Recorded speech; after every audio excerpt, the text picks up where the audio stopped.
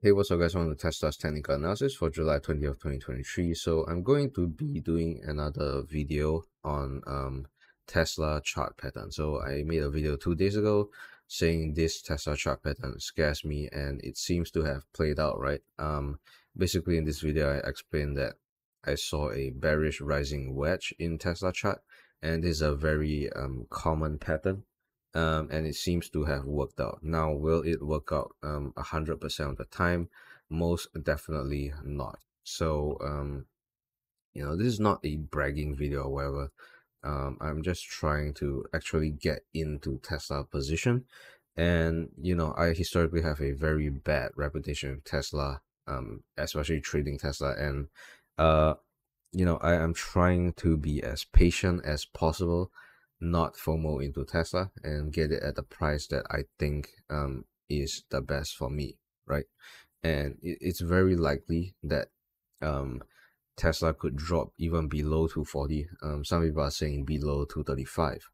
Um, I personally don't really see that happening because I see two possible support levels, one at 249 and one at 240, right? Because we have seen Tesla hit those levels before.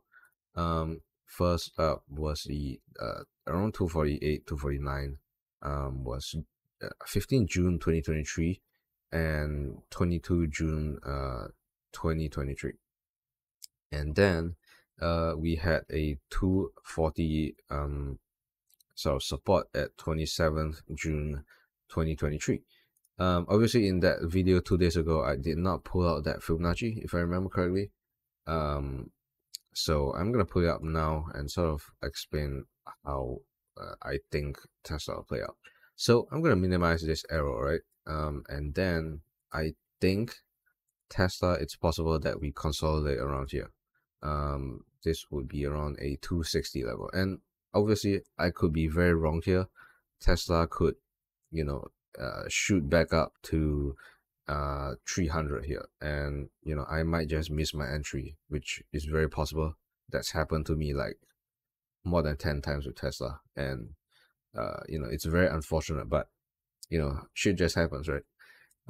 So the reason why I think it's possible that it can both shoot up and consolidate here is because well, the reason it can shoot up is because the RSI and the MACD signifies that it's heavily oversold, and in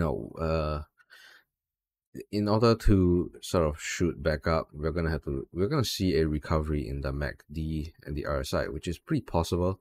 If you look at the past, when it was around 240, when it dropped, it immediately shot up, right?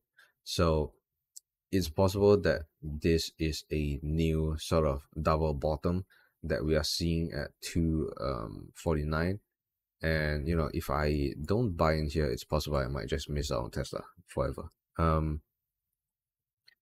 So if that doesn't work, if that bull thesis doesn't work, it's likely it will consolidate here. I think people are gonna trade in and out for a while. Now, if we look at the past, there isn't a lot of evidence of consolidation. Tesla is a highly volatile stock. So I'm not sure if that will happen. If it does continue to drop, the next Fibonacci level is 240, which is around where I will try to get my order in. So yeah, I'm just gonna end it there. Thanks for watching guys, and have a nice day.